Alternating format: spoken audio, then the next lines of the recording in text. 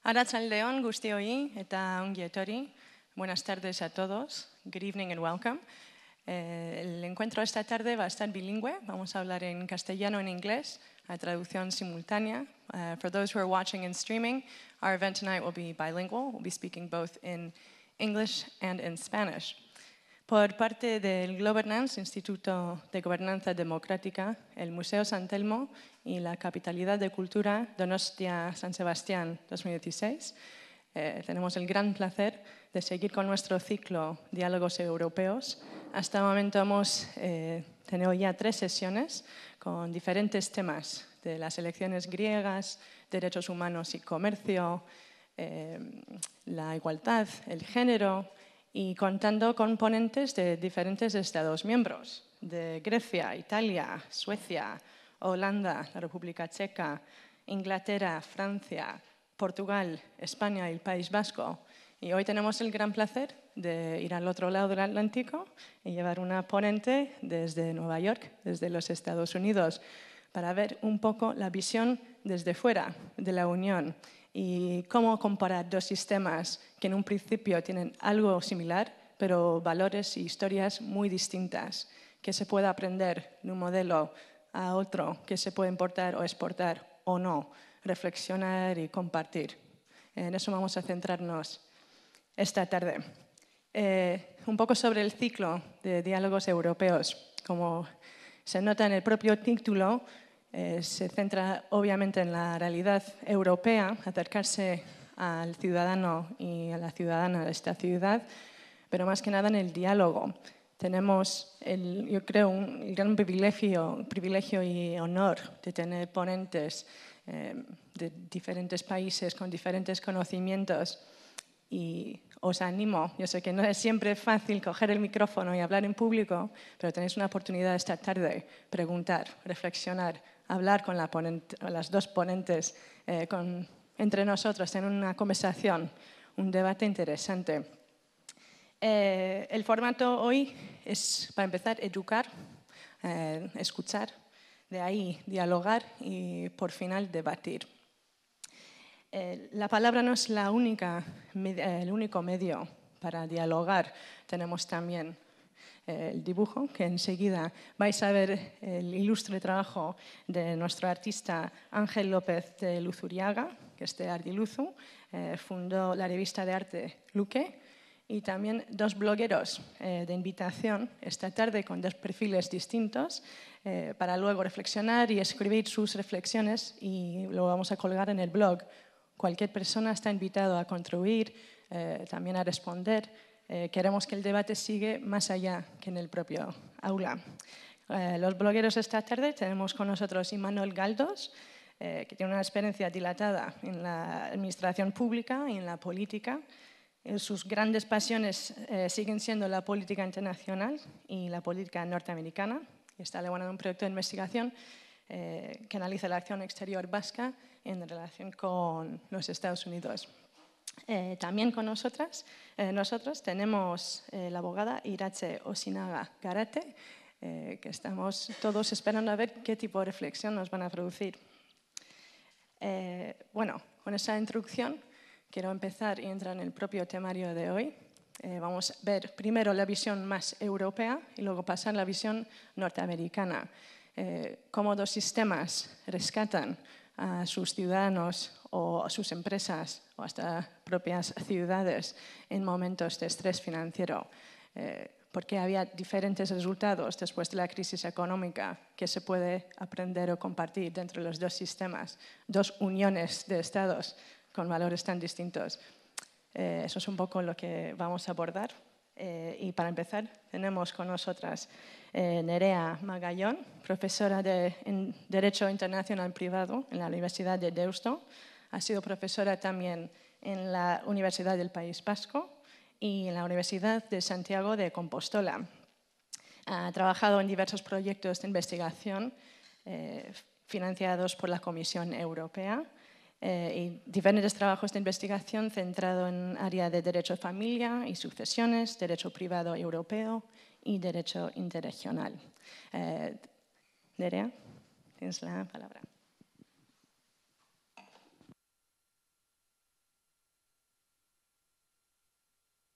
Gracias, Katerina. Bueno, gracias a todos los presentes a día de hoy con este día estupendo y es primaveral en San Sebastián, que es difícil encerrarnos aquí con el sol saliendo fuera. Así que os agradezco vuestra presencia aquí. Creo que hoy es un día muy interesante y que contamos con una participación muy interesante y con una ponente especialmente relevante y destacable para dejar el sol para otro día. Un poco, por supuesto, dar las gracias siempre al Museo San Telmo, a Governance y a las iniciativas de CAT, que nos mueve a todos, que si no llega a ser por ella estaríamos todos con 200.000 cosas sin ir para adelante. Y bueno, gracias por supuesto a nuestros alumnos y a mis alumnos de ELSA que nos ayudan siempre, que están también en todos nuestros actos apoyando y ayudando. Y bueno, yo os voy a hacer una introducción muy cortita, un poco para que os sirva, sobre todo para los que no sois doctos, de una perspectiva europea que os sirva a entender posteriormente a nuestra ponente americana. Voy a partir un poco de lo que es el federalismo, sobre todo para comparar qué diferencias tenemos con Estados Unidos competencialmente hablando y por qué podemos hablar de un Estado federal como es Estados Unidos y la Unión Europea, si podríamos llegar a hablar algún día de un Estado federal o de un federalismo europeo. No sé si alguno habéis hablado, se habla de Estados Unidos de Europa, ¿no? Hay gente que incluso ha acuñado ese término, ¿no? Podría llegar a ser por qué sí, por qué no y cómo estamos en este momento en Europa. La Unión Europea no es una agrupación de estados federal, porque para eso, ahora os contaré un poco, necesitaríamos ceder muchas más soberanías los estados a la Unión de las que hemos cedido. Tendría que existir un poder soberano, una autoridad soberana elegida por todos los ciudadanos de la Unión, cosa que no existe. En Europa nosotros tenemos una representación, la ciudadanía tiene una representación en el Parlamento Europeo, pero no tiene representación en la Comisión Europea. El presidente de la Comisión Europea no es elegido por los ciudadanos europeos y los representantes de los gobiernos europeos todavía tienen una participación que no es soberana en el sentido de directa de la ciudadanía europea en Europa. O sea, desde ese punto de vista todavía nos queda mucho por llegar a ese federalismo al que igual podremos acercarnos algún día. No existe, la diferencia más gorda, aparte de esa, yo creo que es que no existe una unión política. En Europa tenemos una unión económica, una unión monetaria y una libertad de circulación de servicios y de trabajadores y personas. Entonces, eso implica un acercamiento hacia determinadas visiones políticas que debemos asegurar a esa defensa de determinados derechos que se acercan a derechos sociales o a derechos de carácter de ciudadano europeo, pero sin tener realmente esa unión política, ¿no? Esa unión política a la que poquito a poquito yo creo que aún así nos estamos acercando. Para que veáis un poco cómo es el reparto competencial entre los Estados y las instituciones europeas, que son los que mueven Europa, las competencias, hay tres tipos de competencias en la Unión Europea. Están las competencias exclusivas de las instituciones europeas, las competencias compartidas con los Estados y las competencias de apoyo, se llaman ahora. Todo esto ha cambiado con el último tratado, que es el Tratado de Funcionamiento de la Unión, por si acaso que igual os suena o igual lo tenéis un poco en la cabeza o no. Entonces, ¿qué pasa? Las competencias exclusivas son aquellas en las que las instituciones europeas, los Estados han cedido las competencias a las instituciones europeas y pueden realizar actos vinculantes para todos los Estados sin que eso suponga sin que se requiera, mejor dicho, ninguna autorización por parte de esos Estados. Esas competencias exclusivas, que sería lo que nos asemejaría, yo creo, un poco al federalismo, para que os hagáis a la idea, realmente ¿cuáles son? Son unión aduanera, política monetaria, política comercial común, todas las que nos llevan a tener esa unión económica, monetaria y esa libre circulación de servicios y de capitales. Todo lo relacionado con eso. Las competencias compartidas con los Estados son competencias que implica que en esas materias los Estados pueden realizar actos vinculantes siempre que no los hayan realizado con anterioridad las instituciones europeas.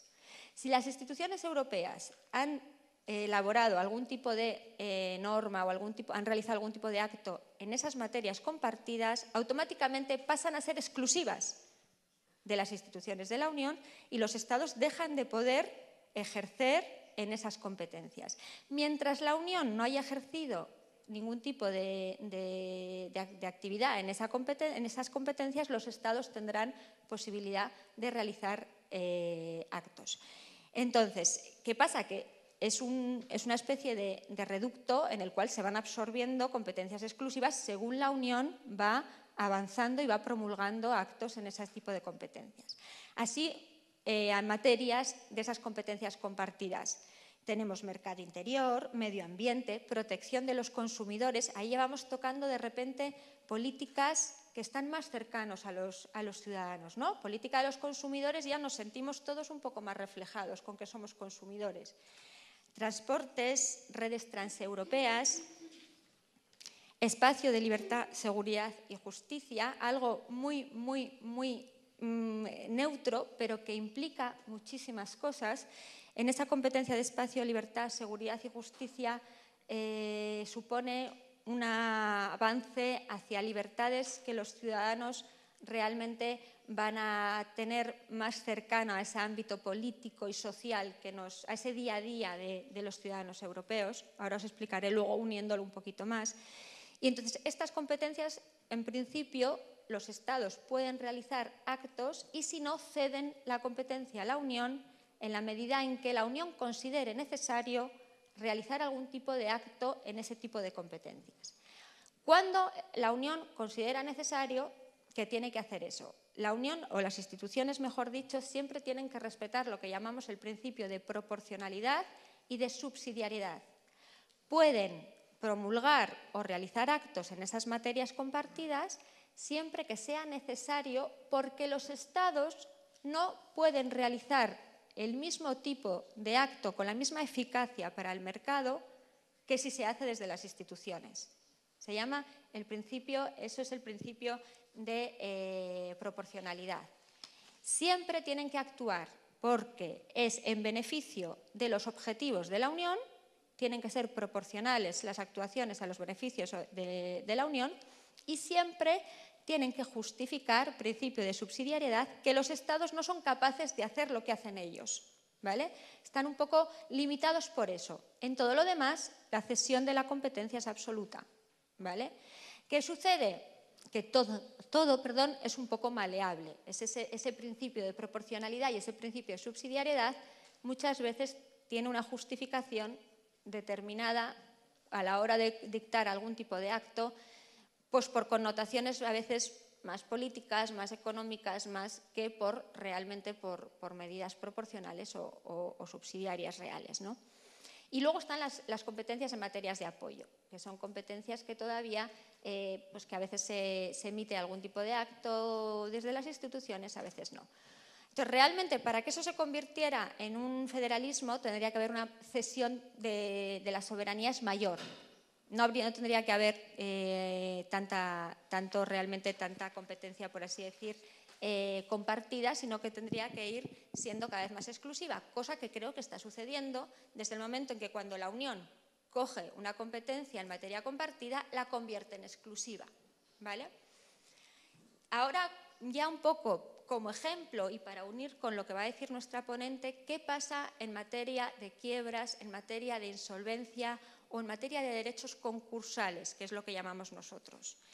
Es muy habitual y cada vez más que en Europa se esté produciendo lo que llamamos las quiebras transfronterizas. Empresas que tienen más de una conexión con algún Estado europeo y que entran en quiebra.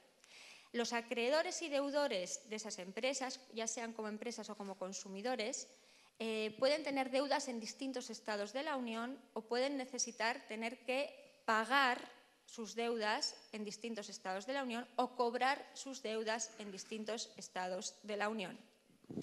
Esos procedimientos de insolvencia transfronterizos han sido unificados por las instituciones europeas.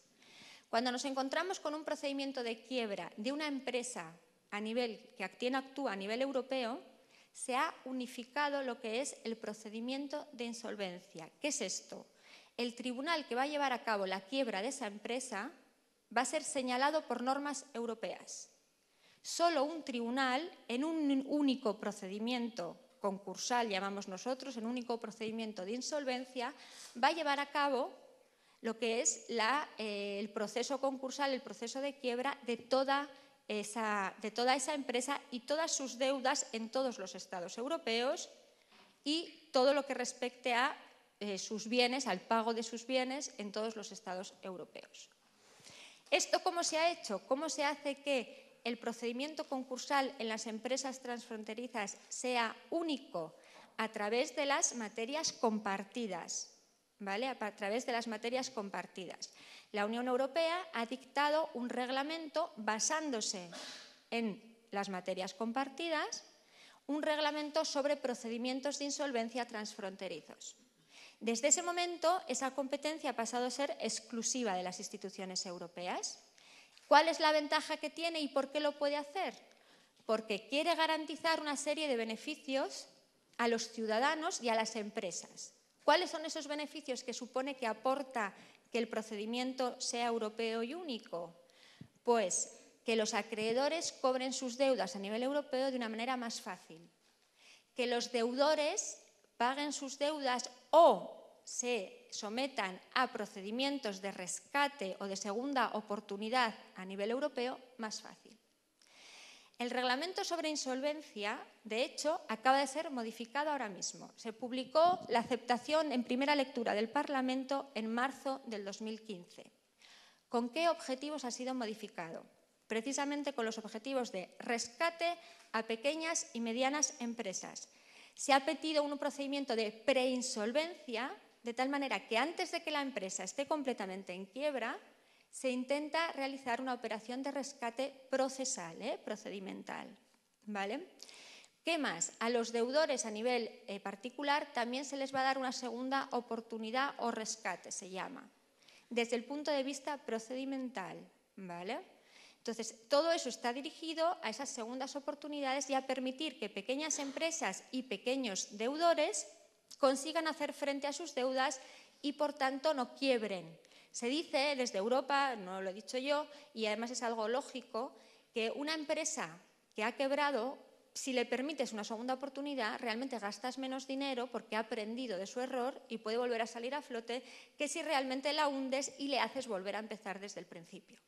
Lo mismo con los deudores. Si les permites hacer un aplazamiento de sus pagos o que consigan pactar con los bancos determinados beneficios para sus quitas, pues consigues que salgan a flote. ¿Y eso qué hace? Al final, que el consumo se multiplique y que salgamos de la crisis, se supone. Si activamos el consumo de nuevo, activamos el comercio, activamos la participación de las empresas, volvemos a hacer que la confianza en acreedores y deudores incremente de nuevo el comercio, incremente de nuevo las ganas de consumir, de vender y de compartir contratando. ¿Qué sucede? Realmente, a nivel nacional, los derechos concursales o los derechos de insolvencia son nacionales, no están cedidos a la Unión Europea. La Unión Europea lo único que ha podido hacer es armonizar el procedimiento de insolvencia, pero a nivel nacional los Estados son los que tienen competencias para dictar derechos concursales nacionales. Pero habréis oído algo y de todo se va contagiando. Europa, a través de estos procesos de armonización, igual indirectos, pero al final directos, va entablando una serie de principios comunes que hace que los Estados se empapen de esos principios. Esos principios de rescate, de segunda oportunidad a las empresas, aunque sea a nivel procedimental, para que se puedan aplicar posteriormente las leyes estatales, algo se tiene que acomodar de las leyes estatales. Si no, no funciona. Entonces, ¿qué hace? Que las leyes estatales indirectamente vayan acomodándose a esos principios generales. Se ha abierto, de hecho, una ley española, no sin ser controvertida, sobre segunda oportunidad a pequeñas empresas y a deudores, que precisamente mana de esos principios de rescate a pequeñas empresas y de esos principios de facilitar el pago de las deudas a pequeños deudores. Con más o menos crítica, en la que no vamos a entrar, Entonces, como veis, la competencia en materia de ley de segunda oportunidad es del Estado, en este caso del Estado español. Pero, sin embargo, sin querer, al haber habido ya una armonización, aunque sea procedimental, y en esas empresas transfronterizas que cada vez son más habituales que sean todas, ¿por qué? Porque en el mercado interior y en el mercado económico único las empresas cada vez están más acostumbradas a salir y a comerciar entre ellas, pues ha hecho que se empapen los ordenamientos estatales de esos principios que van, por un lado, marcando Europa lentamente, pero a la vez de manera firme, ¿vale? Entonces, no existe ese reparto competencial que permite hablar de federalismo, pero sí en determinadas materias, por ejemplo esta, se está avanzando hacia principios comunes en Europa, que hace que los ordenamientos nacionales deban equiparar unos principios y por lo menos tener un proyecto común en materia, por ejemplo, de quiebra y de insolvencia. No sé, es algo complicado, que no sé si consigo contarlo de una manera lo suficientemente clara para que os hagáis una idea general y entendáis mejor a nuestra compañera, que os va a hablar ya de una quiebra en toda regla y de un procedimiento muchísimo mayor al que miramos todos, como es lo que ha pasado en Estados Unidos con los grandes procesos de quiebra, pero espero haberos ayudado. Así que luego, si tenéis preguntas, todavía podéis hacer más preguntas. Gracias por escucharme.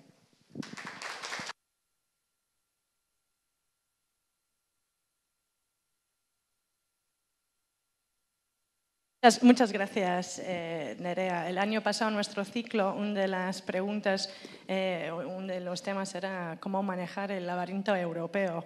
Y yo creo que bien sabemos que la estructura europea es complicada, como dices, maleable.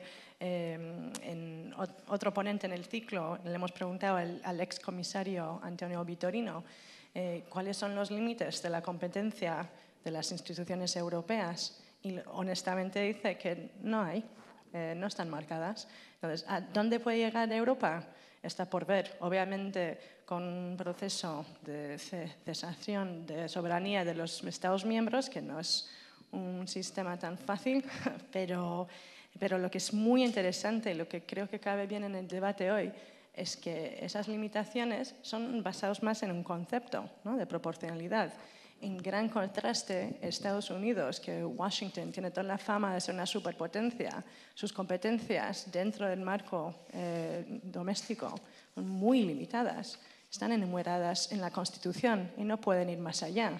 En gran contraste, Europa no tiene Constitución y sus competencias no están marcadas, ni enumeradas, ni limitadas claramente. Entonces, eso yo creo va a pintar un poco las decisiones y los valores, no solo políticos, jurídicos, pero económicos también. Entonces, para ir al otro lado del Atlántico, voy a presentar a nuestra ponente, la jueza Elizabeth S. Stong. Ahora voy a también pasar al inglés para que hable directamente a ella también. So we have with us tonight the Honorable Elizabeth S. Stong. Judge Stong has served as a U.S. bankruptcy judge for the Eastern District of New York since 2003. Before entering duty as a judge, she was a litigation partner an associate at Wilkie Farr & Gallagher and Cravath, Swaine & Moore, two very big law firms, for over 20 years. So she brings not only a lot of vision and experience from the bench, but also from litigation practice. She is a member of the Council on Foreign Relations and the Council and Audit Committee of the American Law Institute. She's also a trustee and member of the Executive Committee of the Practicing Law Institute, a member of the board and co-chair of the UNCITRAL Relations Committee of the International Insolvency Institute, and a member of the board of Prime Finance, an international dispute resolution organization that promotes judicial education in complex financial disputes. She also chairs, for 10 years, has chaired the National Conference of Bankruptcy Judges International Judicial Relations Committee, and has trained judges in Central Europe, North Africa, the Middle East, and the Arabian Peninsula as an expert with the World Bank, the International Finance Corporation, and the U.S. Department of Commerce Commercial Law Development Program. She has also consulted with the Supreme Court of China and People's High Courts in Beijing and Guangzhou, and has led judicial workshops in Cambodia, Brazil, and Argentina. She is also an adjunct professor at the Brooklyn Law School and St. John's University School of Law. Judge Stong grew up in San Francisco, native of California. She received her undergraduate degree, magna cum laude, and her JD from Harvard University. Before handing it over to her, I'd like to let you know that this past February, I actually went to her courtroom, and I watched her in action. And it was the first time I'd ever seen bankruptcy proceedings. So as a lawyer by training, I was expecting something very technical and economic and financial terms that I didn't understand. And I have to say, and I'm not just saying this, Judge Stong, but I was extremely impressed, and it blew me away. It was the most creative process I've ever seen in my life. It was about mediating, it was about bringing people together, letting them communicate, letting them speak, giving them a chance to work out their problems. It was the most gracious and creative law practice that I've seen. So it was a pleasure to watch her, and what she does every day, I think, is really a champion for law. So welcome. It's a pleasure and honor for us to have you here.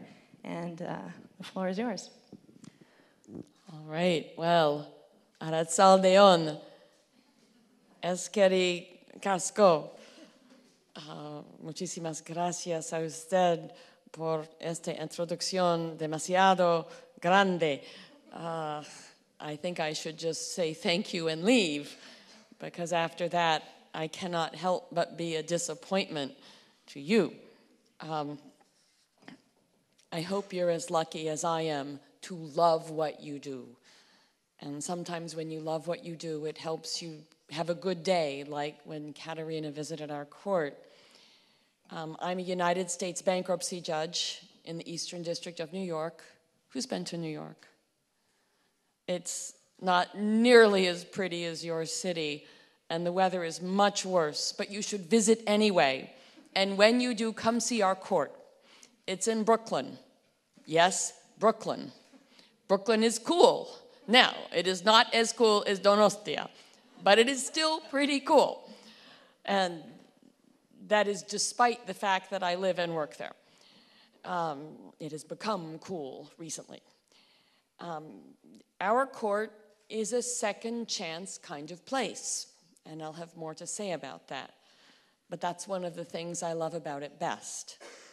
I think when I first became a lawyer, hace 20 años, 20 years ago, it never occurred to me that a court might be a place where you went for a second chance, for an opportunity. A court was where you went to win or lose, or try to avoid losing. I mostly represented big companies that had been sued, and we tried to solve the problems. But the great insight I see over 12 years now in our court, the bankruptcy court, is that really, like the tide in the bay that went way out last night and the beach became even bigger and then came in this morning and the boats all rose. Did you notice that? The tide comes in, the boats all rise. In our court, nobody should be better off until everybody is better off. Nobody wins until everybody wins at least a little.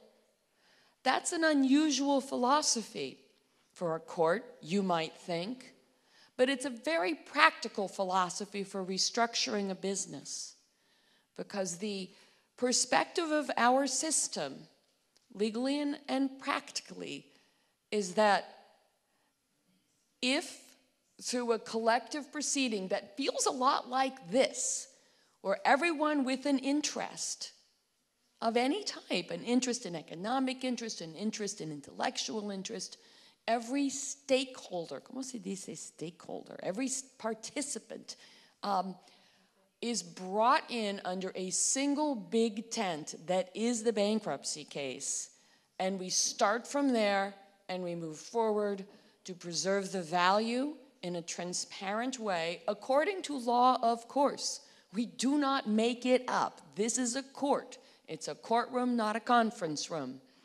But often in the courtroom, we can complement what can happen in the conference room. often in the courtroom at a certain point, in a business restructuring, and it can be in the smallest business, the micro enterprise, and it can be in the biggest case filed in the country, which 2 years ago was filed in our court and assigned to me randomly. It happens randomly. $7 billion case, company successfully reorganized through a combination, if you will, of the boardroom and the conference room and the courtroom. We can have transparency. We can respond to the needs of each and all of the parties. We can apply the law, and we can confirm a plan of reorganization under the Spanish law concurso, under which, if it's confirmed, it must be that every participant, from the most senior privileged creditor to the smallest trade creditor, the employee with the claim, even equity, the owners of the shares, each and all of them must be better off under that plan than they were, even a little better off than they would be if there was just a liquidation. Shut it down, sell it off, which is kind of the old view of what happens in a bankruptcy, in a quiebras, in a bancarrota. That's not what we mean when we say bankruptcy in our system. It means every opportunity, including in perhaps when the system functions at its best, when that rising tide raises all boats, in a restructuring that through the court process and ending with a court order, which is a pretty good way to end. A federal court order in our system is a pretty strong thing.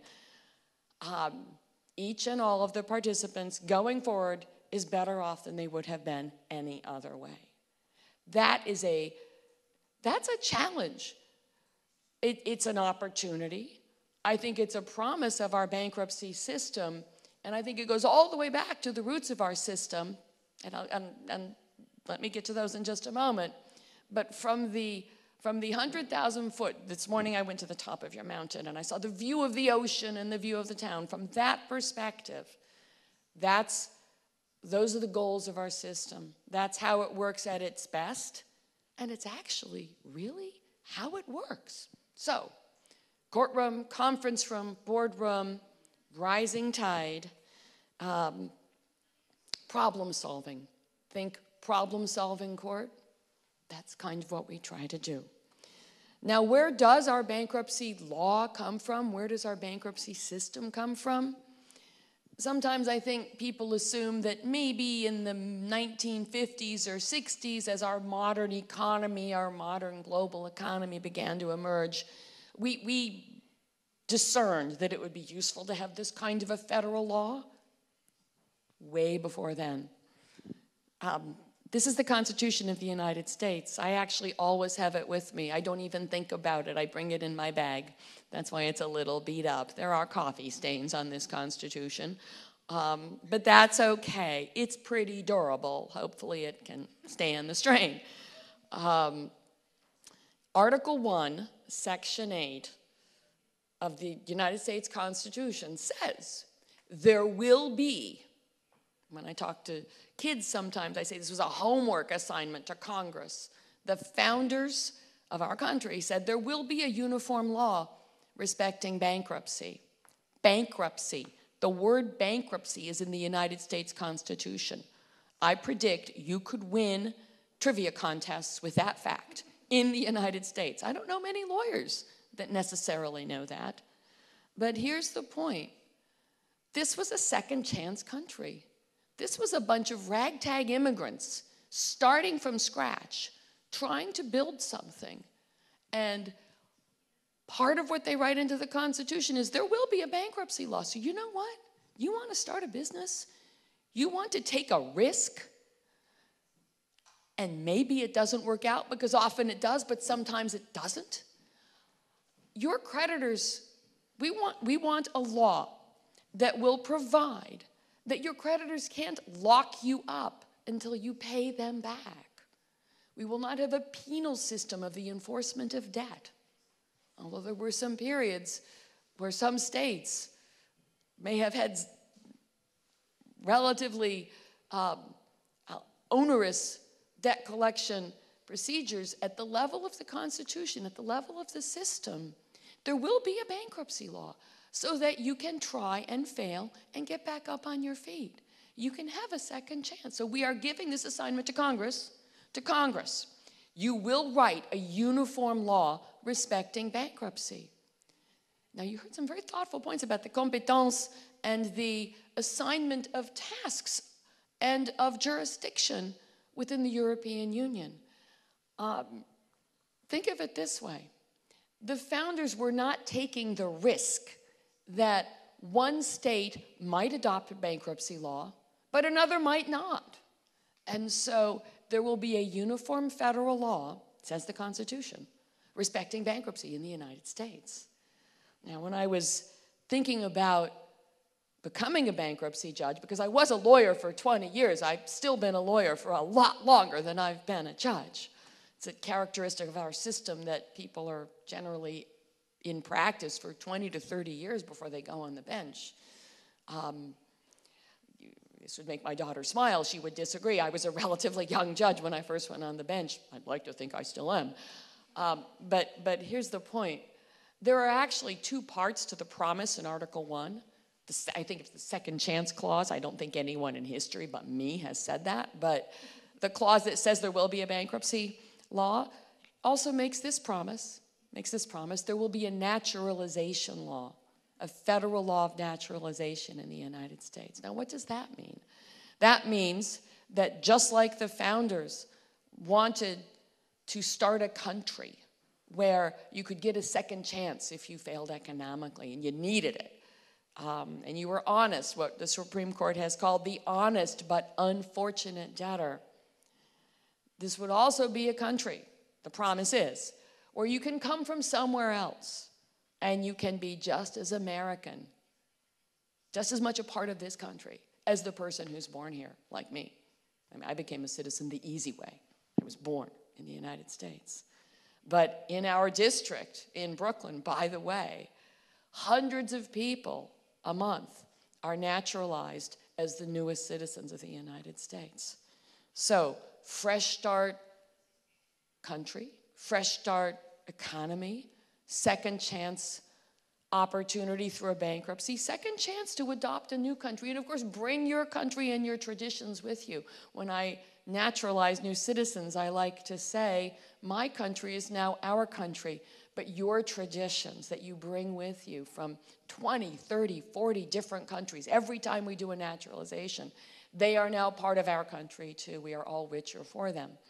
So, the roots of the system, the Constitution, the bankruptcy clause, the promise that this will be a uniform federal law, part of our law, part of who we are. How does that work now? How does that work in 2015?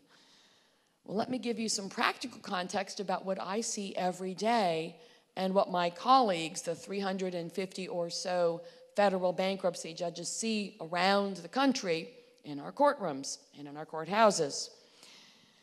There's a fair amount of bankruptcy going on these days. Every year for the last several years, going back, I think, at least as long as I've been on the bench, there have been más o menos, more or less, about 1 million bankruptcy cases a year. If this was in Brooklyn, and I said, well, I'll ask you the question, how many of you know someone who has filed or been affected by a bankruptcy case? Raise your hand. Okay, well, one. 1 million cases a year. If we were in the United States, the odds would be pretty good that someone in this room, and probably more than one person, would know someone, a parent, a child, a neighbor, a teacher, a friend, a colleague, a coworker, who had filed a bankruptcy case. If not this year, then maybe last year or the year before. When I travel, I will sometimes use my great big judicial ID because it's an easy thing to get out of my bag for my identification when I check in. Often, the person with whom I'm checking in will say, oh, bankruptcy, I did that. Bankruptcy, my mom did that. 1 million cases a year, every year. We're a country of about 300 million people. You can do the math. Over 10 years, that means 1 in 30, more or less, más o menos. It's a lot more than 30 people in this room. Gives you a sense. This is something that happens. It's not something you look forward to. It is not something you plan on. It's not something you're probably stopping to brag to your neighbor about, like you might brag that your child was accepted to the college of their choice. But it happens, 1 million cases a year. Most of those cases are not the big corporate cases that you see in the newspaper. And they're not the cases of the big cities or the small cities like Detroit that get so much attention and deserve a lot of attention because these cases are important. And they give us things to think about today, and they give us things to think about looking forward. Most of this 1 million or so cases every year are the cases of ordinary people to whom an extraordinary thing happened. And if I ask you this question, and if you reflect for a moment, I bet you will raise your hand. Do you know or know of someone to whom something happened? They lost their job, they lost their overtime. Their child or their parent needed medical help they didn't expect. A tree fell on their house or their car. Something happened that cost them more than they expected. And they got behind and they needed help. Unless you're the luckiest people in Europe, I predict, or you know no people, I predict you know someone to whom that happened. Those are bankruptcy debtors. Those are people who probably should think about a bankruptcy case. People will get behind in their debts, and no matter how hard they shovel that sand, the tide is coming in. They can't manage. So, for example, last year, 940,000 cases, I said 1 million more or less. Most of those cases, all but 27,000 were the cases of natural persons. 27,000 or so were business cases. Of those business cases, about 6,000 were reorganization cases. Those are the cases with the rising tide, where through a restructuring, through a plan in the courtroom, in the boardroom, in the conference room, things worked out so that the going concern value, the enterprise value, the things that makes a business different than the desks and the chairs and the computers and the paper, if anyone uses paper anymore besides me. That's what makes a business different and special. In those cases, the goal was to preserve that. Now, there's lots of ways it's preserved. It can be preserved through restructuring a balance sheet. It can be preserved through a process that in some laws not written in English, for example, I believe the Argentine law uses the phrase cram down, le cram down, a cram down, to say it in very American English. Sometimes things happen that are imposed by the court after a trial based on a record and applying, of course, the applicable legal standard. We don't make it up. We follow the law. But most of the time in a Chapter 11 case, and a reorganization is a Chapter 11, our bankruptcy code is made of chapters, it may start contested, but as a practical matter, it winds up consensual through a process in which everybody has a little something to gain if they give a little something, and what's maybe of the greatest value to you is something that you don't care so much about. Things get worked out. Deals get done. Opportunities are identified within and through and near and ultimately as part of the court process. Some of the most satisfying and some of the hardest days I have in the courtroom are days where that is a piece of the picture. And my job, while never straying from the job and the role of neutral and judge, is also to look for and help the parties see those opportunities. And at a minimum, not block them, not get in the way of them, and ideally do what a person in a robe at a bench perhaps has an ability to do uniquely in that setting, which is to pose the question in words or substance, have you thought about this? Have you considered whether there is an opportunity to work this out in a different way? It's just a question. You don't have to yes or no is a sufficient answer. In fact, don't answer the question, but we're going to take a break in this hearing. We've had a long hearing so far. We've covered a lot of issues. You all know a lot more now than you did before about where the problems and the opportunities are in this company. We're going to take a 5-minute break, and we may take a 5-hour break if you need 5 hours. In fact, if you want to work here the rest of that's happened, that we've gone back and forth to move a process like that. In the Chapter 11 process, that kind of case management can sometimes be one of the best, most effective tools a court has. It can be something that, again, a judge, more than the lawyers or in a different way than the lawyers, can start. No, I can't do the deal, and I can't require a deal. But I can try very hard to make all the decisions that need to be made to clarify things, to provide for the exchange of information in what is a very public and transparent process that maybe also permits that to go ahead in those 6,000 or so corporate reorganization cases that are filed in our 350 bankruptcy courtrooms around the country. Although I have to say a fair number of them do get filed in New York. So that's one tool we have. What are the other tools that we have in this process? The one that is used the most, also called a chapter, of course, because our Title 11, our bankruptcy code, is comprised of chapters, is Chapter 7. Chapter 7 is a liquidation chapter. When I describe it to my students in my consumer bankruptcy class, I sometimes get up and draw 2 buckets. Can I just, let's see if I can make these pens work. And I'll say, imagine this. What time is it right now? It's 10 to 8. It's 7:49 p.m. So that means it's 1:49 p.m. in New York. Imagine that right now, it's probably happening, someone's filing a bankruptcy case. If it's in Chapter 7, here's what happens. At this moment, 2 buckets. He draws well. I draw poorly. 2 buckets. In the first one, assets. Everything that debtor has. All their money, their house, their cars, except in New York, not so much. People don't have cars. I think here, not so much. People don't have cars because you can walk and ride everywhere. It all goes in. In this, their liabilities. Everything they owe. Medical bills, credit card bills, the mortgage, hipoteca on their house. At the moment that case is filed, imagine you ring a bell. Well, a trustee is appointed, a judge's appointment. Let's say you're the trustee and I'm the judge.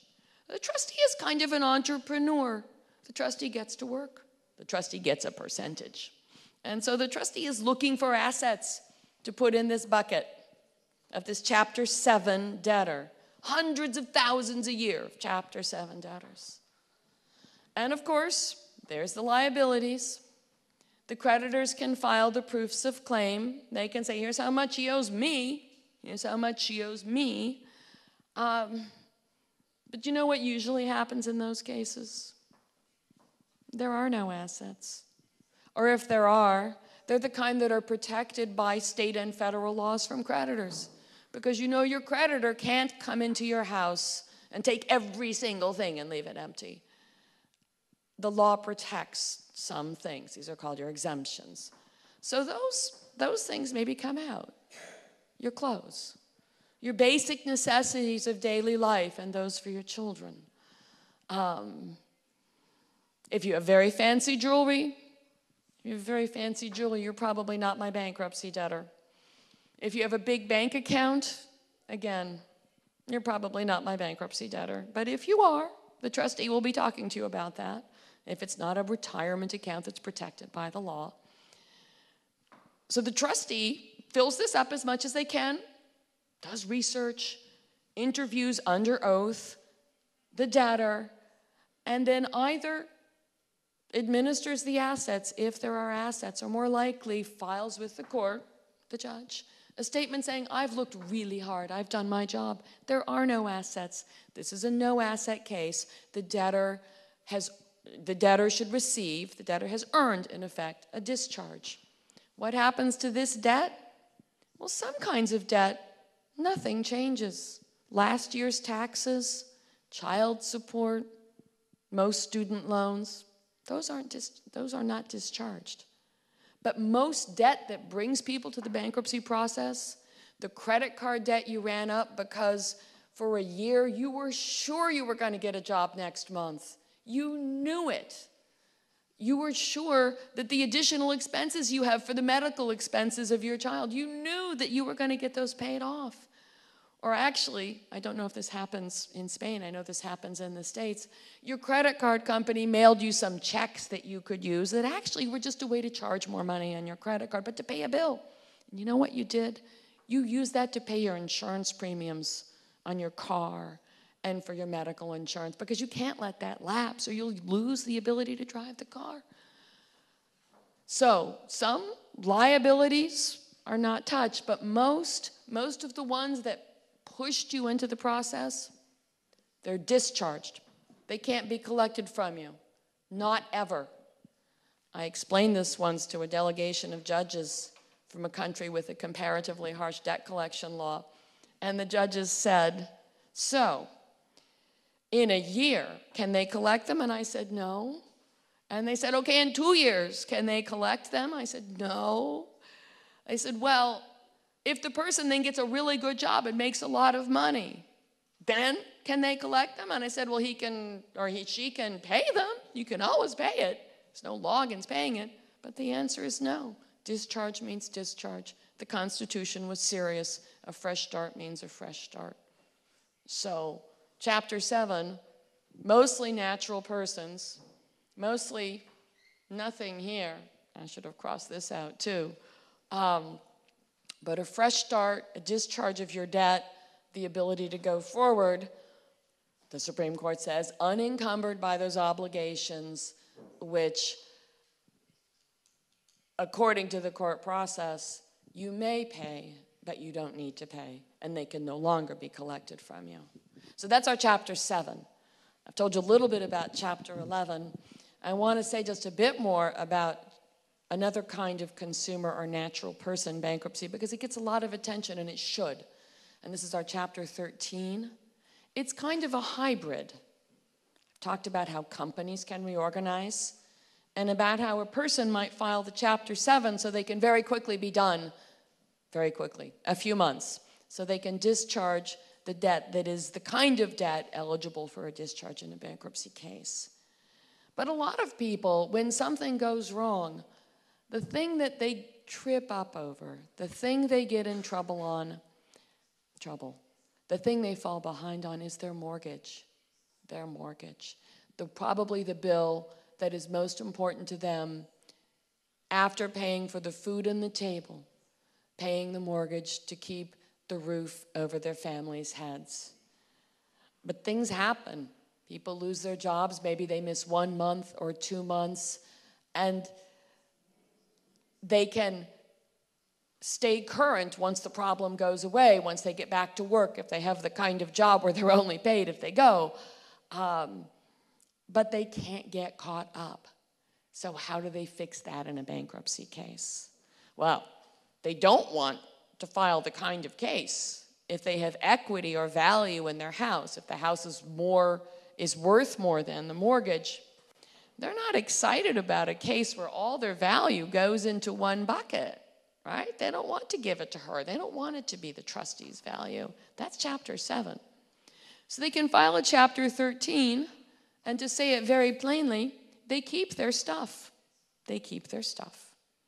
They get 5 years through a plan that the judge must approve, just like in Chapter 11, to pay back what they got behind on their mortgage. Now you can be my mortgage bank. They have 5 years to pay back how much they got behind. They have to get right back being current. And so this is hard work. You need to make a plan payment to get caught up and keep making the payment you couldn't afford to make before anyway. So hopefully things have begun to turn around for you, and that's when people do file a Chapter 13 case. And there's one more thing they have to do, and this is really important because it goes back to the view of the bay and the rising tide and the boats. Every other creditor that they owe money to, has to be at least as well off as they would be in a liquidation. So what does that mean? We're back to that same good place. Everybody has to win at least a little bit. Now that's hard work. It can take several months and several hearings with me to get that plan in place. And the first one you propose may not work, but we don't give up. We identify the issues and the problems and the opportunities, and a trustee with a different kind of job. Not so much an entrepreneur, but a manager. And you can tell there are personality styles that work better for one than the other, maybe. A trustee is appointed to help to collect those payments from the debtor and then distribute the money. And the best trustees to help the debtor with economic guidance and advice. How to think about what might work for them. Where can they save a little money? Where can they perhaps get a contribution from a family member in order to save their home? And I'll tell you this, it works. When we confirm plans, and I had 40 of these hearings on Monday of this week, I congratulate people, and I mean it. And I wish them luck for the rest of their case, and I mean that too. Because most of the surprises that come up in a family's economic life are not bonuses or sweepstakes.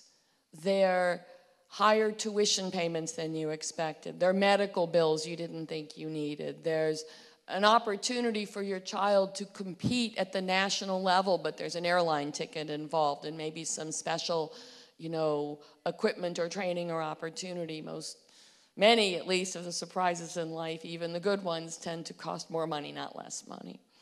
But Chapter 13 means you can try to save your home. You can pay back your mortgage arrears, the money you got behind, over 5 years. And in our court, and in a few other courts around the country, you can do one other thing. And this is something we're proud of, and we've started several years ago. You can request to participate in a program that we call loss mitigation, or reduction of loss. What does this mean? Well, banks lose money too when they foreclose on a house, very often. This price they get for the foreclosure is not as good as the stream of mortgage payments that they bargained for, because that sale price may not give them even enough to pay the arrears, the amount that they are owed, the amount of the mortgage, the balance of the mortgage. And so, as we saw this, and as we heard from borrowers, from our debtors, and also from banks, that they were frustrated, that they would try to work out an arrangement of a modification, but the papers got lost, the communication never happened. By the time the last piece of paper was in the file, the first piece of paper was out of date, and it just wasn't working. Remember where I work. I work in a federal court. When I sign a piece of paper, it's an order. And we've designed a program, as other courts have, and we were not the first, that we were among the first, where through an order, on request, we can direct the parties first to exchange contact information. Something as basic as that can be very helpful. So you call a person if you have a question, not press 1 for this and press 2 for that and press 3 for this, and then you're disconnected. And after the contact information, you provide the requested information to see if you qualify for a modification, for a revision to your mortgage that makes sense both for the bank and for you. And if you don't, we're done. But if you do, that can be approved also in your bankruptcy case. And now what do you have? You probably have a more affordable mortgage. You may well have a mortgage with a significantly lower interest rate because the market has changed. And the bank is better off if it has a performing asset as opposed to an asset that's in default. Anyone in finance would appreciate that. And so we can't make the parties agree. That's never our job. But we can open doors for that communication. We can facilitate it, and we can give people an opportunity to see what kind of offer they might receive. Do they want it or not? Do they accept it or not? Can they do it or not? And I have to tell you, it is a lot of fun to approve a mortgage modification. It's very satisfying as a judge to see that the debtor and the bank have reached an agreement. It's good for both of them. They both win. I signed one of those orders today electronically. It happens, if not daily, at least several times a week. But I also count it a success of the process when both the bank and the borrower have had an opportunity to consider that and have had a good process, a process that treats each of them with respect, to exchange the kind of information that helps them make a good decision. That's good too. Courts should be in that business, I think. Courts should be in the business of promoting productive communication among parties. And when the consequence of that is saving a home and turning a non-performing asset into a performing asset on a bank's balance sheet or on a lender's balance sheet, that's a good thing. That's consistent with this promise. That's consistent with a fresh start. To me, that's just as much the part of the work of our court, Second Chance Court, as reorganizing the biggest global company or effectuating the efficient liquidation of a company that has concluded simply to wind up and go out of business, because that's okay too. You don't have to stay at business. But if you want to and your business has a legitimate going concern value, it's a good thing to have that chance. Given where we are, I'll say just a couple of words about one more part of our bankruptcy code, and it relates to some of the unsatral work that Katerina referred to before, because the Chapter 15 of our bankruptcy code is actually, in substance, the model law on cross-border insolvencies adopted by the UNCITRAL Commission, the UN Commission on International Trade Law. What does Chapter 15 do? It's pretty straightforward. It provides the framework for courts and cases to be coordinated, so that if there's a big Spanish insolvency case and there's assets in the United States, there's ways for the insolvency administrator, for the process in Spain, through a related proceeding, perhaps in our court, to administer assets in the United States. The opportunity from the model law in our country, Chapter 15, is that it's a template that countries can adopt, so the next, has a similar construct, has a similar way of proceeding. When Chapter 15 was first adopted in 2005, there were few courts over the early years that had any experience with it, because these cases, frankly, just didn't come up terribly often. At this point, 2015, 10 years later, I think virtually every district, every court has had experience with Chapter 15, so more and more, this is simply another tool, another very productive tool in our bankruptcy toolkit. So those are some of the things we do. That's why we do them. I have to tell you, having been a litigator, a lawyer who represented companies in big disputes, either very big companies with very big problems, or very poor people with equally big problems to them, because there's a culture and a tradition of pro bono or voluntary representation as well, of course, in the bar for the lawyers. I loved what I did as a lawyer. I felt like I was productive, hopefully made a difference from time to time. In our court, I think the goal that we give effect to pretty much every day is making a difference for all of the parties that appear in front of us. The debtors, the creditors, the workers, the families. I love being a lawyer. I never thought I could love a job this much. So those are some views from the bench, from that side of the Atlantic.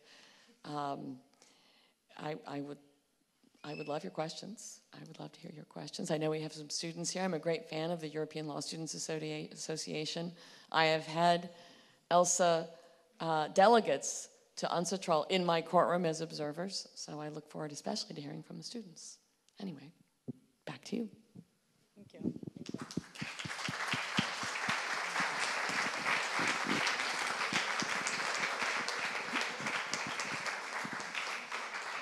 Thank you very much, Judge Stong. You can drop one down. So, as you can imagine, right, bankruptcy, insolvencies, restructuring procedures, fairly technical. I think you did a good job of giving us an overview. A couple things to point out is, as mentioned by Judge Stong, right, this common policy, how do you handle financial distress, whether it's a person or a company or a municipality, this is always, or since the law was adopted, almost soon after the Constitution was adopted, ever since there was a law, it's been common throughout the United States and the jurisdiction, right, the competence of one court.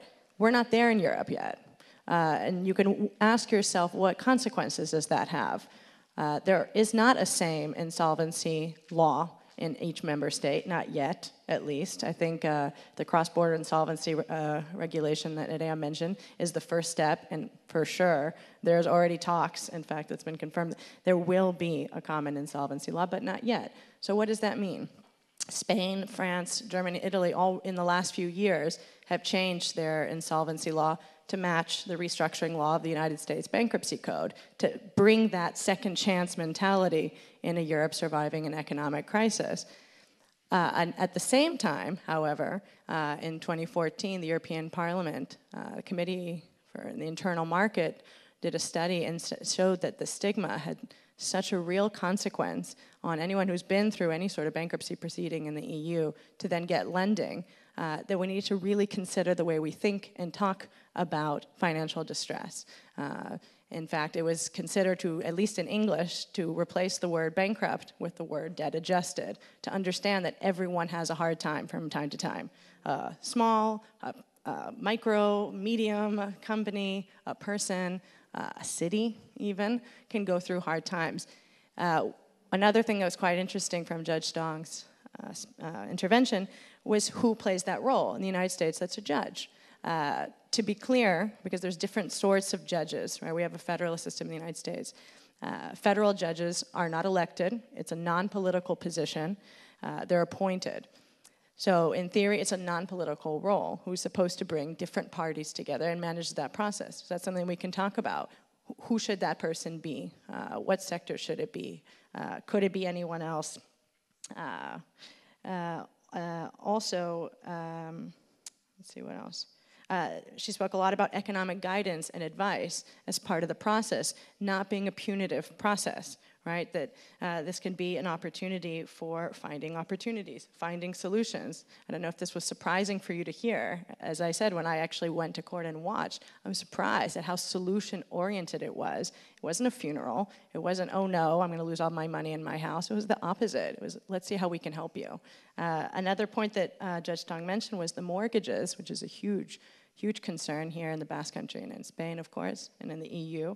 The Chapter 13, that process for protecting your home, the minute you file, the bank can't take the house away. You have 5 years to work out a plan. It may be difficult, but you can keep your home. So there's all these tools, and that's sort of what we want to question and talk about all together today, is what should those tools be? Are they legal? Are they political? Should they be financial? Who should play a part?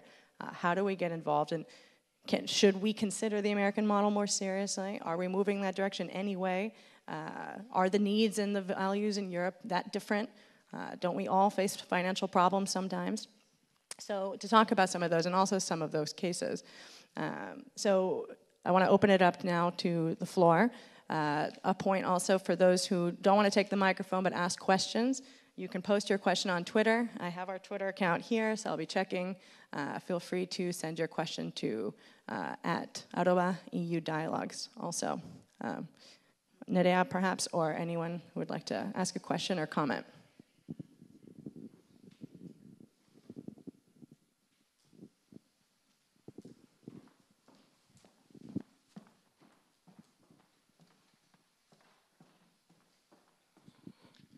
Eskerrik asko, gracias, thank you very much, no sé inglés. Agradezco la conferencia de las dos ponentes. Ciertamente, la marea que usted menciona es preciosa para mirarla en esta bahía y en este Cantábrico donde estamos.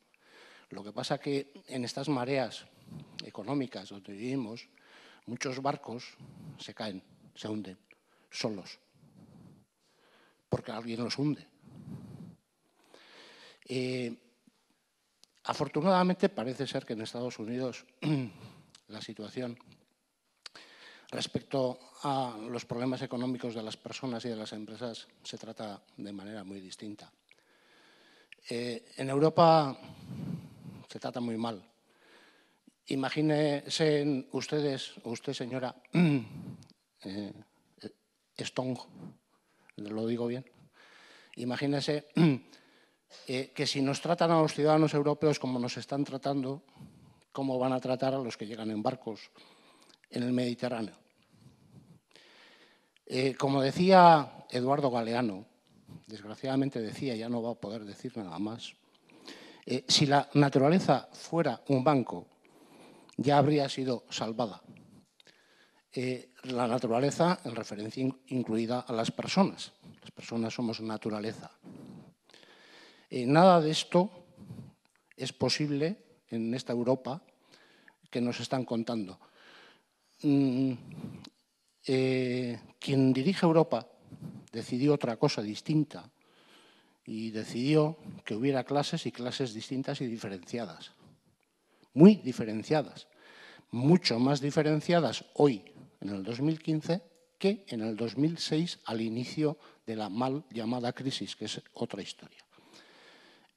Yo le quería preguntar a la profesora, si bien en vez de esa federalización que pudiera hacer posible generar un tronco común en el sentido de los Estados Unidos en lo que se refiere a lo que ha tratado la señora jueza aquí, probablemente no es más probable o más sencillo, más posible que sea a la inversa. Es decir, en vez de una federalización nos tengamos que empezar a organizar más en entornos más cercanos para poder paliar este tipo de situaciones y abordar desde un punto de vista con criterios más parecidos a los que se utilizan en Estados Unidos en lo que se refiere a todo este problema de la crisis.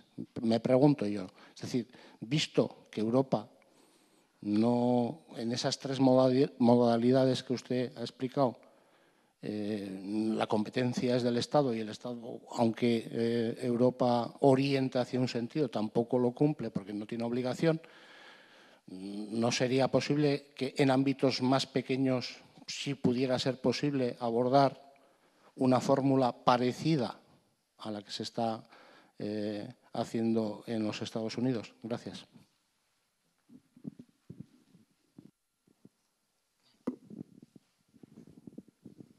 Gracias por su intervención. Yo quiero ser positiva y contestar de manera positiva. Yo creo que a nivel de pequeños, o sea, a nivel pequeño, a nivel pues, local, a nivel, podríamos ser lo más chiquitín, ¿no? O sea, a nivel local, o podríamos hablar de a nivel autonómico o a nivel nacional, las decisiones de cómo llevar a cabo las crisis no dependen de los poderes locales. Entonces, tal y como está repartida nuestras competencias, ya no con Europa, ¿no? A nivel un poco estatal, dependemos sí o sí, el funcionamiento de las quiebras y el funcionamiento de los procedimientos de insolvencia dependen sí o sí de cómo se dicten las normas a nivel nacional. En ese nivel nacional tenemos una representación parlamentaria en la que votamos todos y en la que en principio ojalá sirviera para cambiar las leyes hacia el lugar donde todos queremos, ¿no? Y hacia esas operaciones de rescate, hacia esas operaciones de segundas oportunidades para poder pagar, para poder mantener tu casa, que parece que en Estados Unidos son más viables, ¿no? Ojalá. Pero a nivel nacional, sin embargo, yo no he visto que se actúe así. De hecho, creo que nos han dado más pautas en ese sentido las instituciones europeas, o sea, que realmente nos han dado más maneras de actuar hacia el rescate, hacia las segundas oportunidades, las instituciones europeas con este reglamento que os comentaba yo de procedimientos de insolvencia con operaciones de preinsolvencia y de rescate que lo que nos están haciendo a nivel nacional. Entonces, realmente a través de Europa se están marcando unos principios que luego van a tener que ser respetados a nivel nacional y a nivel local. Por supuesto, siempre parece que lo más cercano es lo más acertado y porque lo que responde mejor al ciudadano es lo que está cerquita, y Europa a veces está lejos para todos y lo vemos todos lejos. Y uno de los objetivos realmente debería ser que nos acercaran lo que se hace en Europa en ese sentido, ¿no? Y que realmente tuviéramos claro lo que se está haciendo de positivo en Europa en ese sentido. Yo ahora mismo, tal y como está la situación, lo veo más fácil que Europa marque pautas hacia las operaciones rescate y hacia segundas oportunidades que el Estado marque esas pautas. La ley de segunda oportunidad que se ha hecho en España en ese sentido, yo creo que sí que responde más a principios europeos que a principios estatales. Entonces ahí sí que creo que tenemos que mirar a Europa, no a casa. Pero bueno, opiniones miles y tantas como colores, ¿no?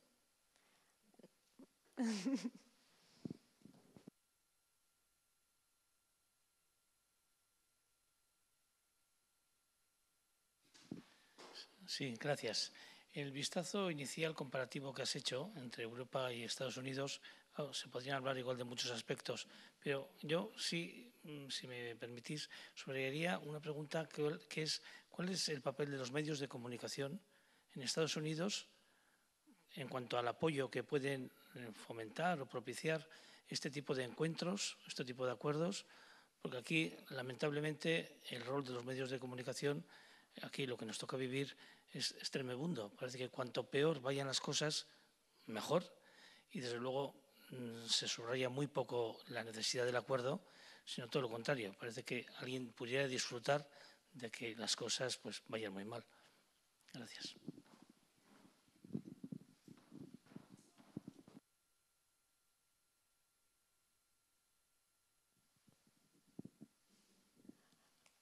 Thank you for that question. It's a great question. I wish I had a great answer. Most cases do not get much media attention. Some cases get an enormous amount of media attention for one reason or another, because it's the city of Detroit, or it's a $7 billion company, or there's a spectacular personality involved, a celebrity. Many celebrities have filed for natural person bankruptcy in the United States. Sometimes when bankruptcy policy questions are being debated in the political arena or in the press or both, I have thought, I don't have a view on the politics. We are the non-political branch of government, the judiciary, in the United States federal system. We are not political. We do not do politics. On ne fait pas de politique. We don't do politics. At the same time, I have sometimes wished that everyone could have the opportunity that Katerina had, to come to court and see what actually happens. If you think too many people file for bankruptcy and they just are trying to get away with something, come and see who they are. And if you still think that, then you have an informed opinion. But please have an informed opinion. As a court, I cannot be influenced by a press report. If the newspaper or the reporter or the blogger liked my hearing or didn't like my hearing, that can have nothing to do with what I do. And I tend not to look at that. I know from my years as a lawyer, including in newsworthy and high-profile cases, that clients read the newspapers. Businesses are sensitive to their reputation, and they should be. And so it can be a part of the picture from the standpoint of the people before me, the companies, the lawyers, the individuals. It really cannot affect what the judge does, should not affect what the judge does. Sometimes people will say at the beginning of the hearing, this happened in a very large case once, and we want everyone to know it's very exciting. This hearing is being live blogged by an important financial media writer.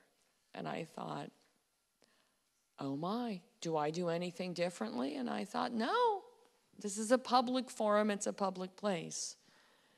I guess my best response to your question would be that we all benefit from understanding things better. I think courts and anyone who cares about the law benefits when people understand the context of laws better. And so informed debate in the media is a good thing. But I guess I would also emphasize the informed. And I would want to be sure that media commentary is as good as it can be. But even saying that, a court cannot be, should never be influenced by a media report. It's a good question.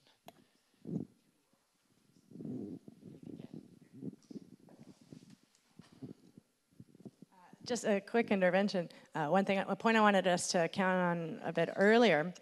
So, you can't be influenced by outside, and you mentioned this earlier that everyone comes under the same tent, right? Creditors and debtors and everyone all together. But at the same time, and under the law itself, right? You have persons, you have companies, and then you have sometimes cities or municipalities, let's say. How does the court treat them the same or not the same? Right? Because the procedures are a little different, right?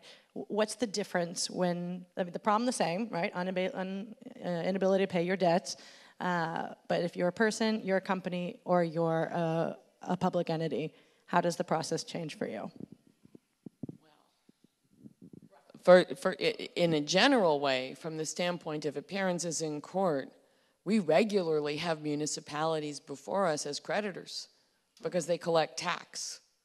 And the taxing entities typically have a priority position under the law. So most of the time that a city, for example, or a state is appearing in a bankruptcy courtroom, it is not because it is the debtor. It is because it is the creditor. The way in which the court interacts with a party should not matter whether that party is a natural person, a corporation, a partnership, a municipality, a municipal entity, a state, or the United States, which is represented by the United States Attorney's Office. They should be treated with the greatest respect. They should be treated as well as they can possibly be treated. One of the great privileges of my job, actually, is treating people really well. It can be transformative. You would be surprised sometimes. But the chapter structures for liquidation or reorganization are somewhat different. In a Chapter 7 case, the debtor is no longer debtor in possession. That's a technical phrase. What it means is it's not their stuff anymore. It all went into that. When they filed the case, they were showing by their choice of that chapter that they were giving their non-exempt property to the trustee, if they have any, to distribute to the creditors in accordance with their legal priority. So the debtor actually, unlike the debtor's estate, to be technical, the thing that's created when they file, has that particular kind of role. Chapter 13, Chapter 11, very different. The debtor is trying to reorganize. The debtor is making a plan to move forward with the bankruptcy tools, and there are many of them. Loss mitigation, mediation sometimes, case conferencing always, Status conferences, of course, confirmation hearings, sometimes motions and claims brought. That's what we do. That is the day in, day out. You say in Spanish, the bread and butter. That is the daily work of moving cases forward. We need to move them quickly, because if the case has an opportunity, if the company has an opportunity to reorganize, if the family has a chance to get back on its feet, the sooner the better. If it takes you 2 years to reorganize your company that sells a product, your customers will have found other suppliers. I've had several small restaurants as my debtors, including some globally known franchises, and I don't want them to be dark for a day, because someone will find somewhere else to buy their burger and fries. So that's part of our process too. In the Chapter 9 context, I did not mention this chapter previously, this is the chapter that permits a municipality, a city, a governmental entity, though not a state of the United States, New York cannot file a bankruptcy case, to file with the appropriate authorization and eligibility criteria satisfied, a reorganization kind of case that has a comparatively defined role from a decision-making perspective for the judge. With a company case, I can put that, I can, with a motion, that is to say with a motion, not a motion, convert that case to a liquidation. But you can't put a city into liquidation. There are different tools. There are less non-consensual tools. And so in that way, you open the toolkit, there are some different things to work with for the court and for the parties. The fundamental premise of how should someone be treated as when they come to court, the answer is with the greatest respect and deference, and with high expectations, by the way. You work hard when you come to court. But there are different tools in the toolkit, and that's appropriate. We have a question from Facebook from Eider Lizarralde, who's asking, particularly on this point on municipal reorganization, these Chapter 9 cases. How do you create, or how do you negotiate these renegotiation plans, these reorganization plans, and what's the role of a city government in that process?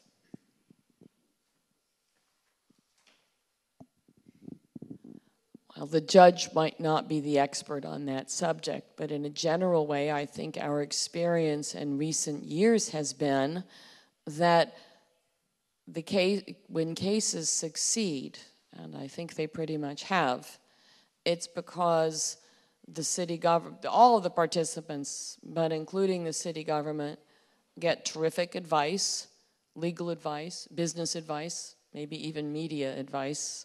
I don't know, but I can't rule it out, to move forward in the most productive way to address all of their obligations. I think city managers that come in with a willingness to engage, to work hard in a creative, productive process, and not just, this would be true for any debtor, to win because everyone else will lose, are the managers who do the best. I think history, recent history has shown that there are, in this enterprise, as in many others, emergency managers, experts, advisors, who know that process, who are experienced with the kinds of opportunities to work with neighborhoods, unions, all kinds of creditors, bondholders. Cities have a very complex mix, I'm sure, of creditors to deal with. And of course, every morning the sun rises, the kids go to school, the taxes need to be collected, the fires need to be put out, the police need to have the lights on in the police stations. The work of the city doesn't stop. It doesn't go on hold because there's a case.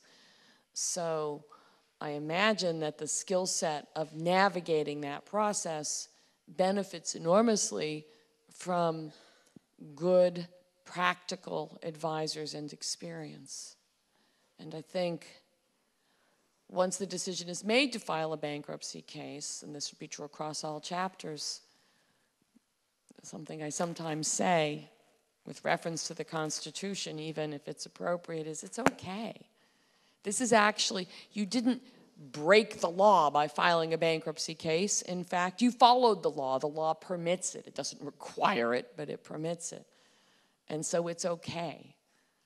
I've seen debtors from very low-income wage earners to business managers appear in court as if they are truly and profoundly ashamed that they are there. And I understand they're feeling the pain of not being able to live up to their obligations. But it's okay to file a bankruptcy case. And sometimes simply saying, you know, bankruptcy is in the Constitution. It's not where anyone hoped to be, but if you need it, that's why it's there. So. Thank you. Gracias. Tenemos dos preguntas. Aquí, luego allá.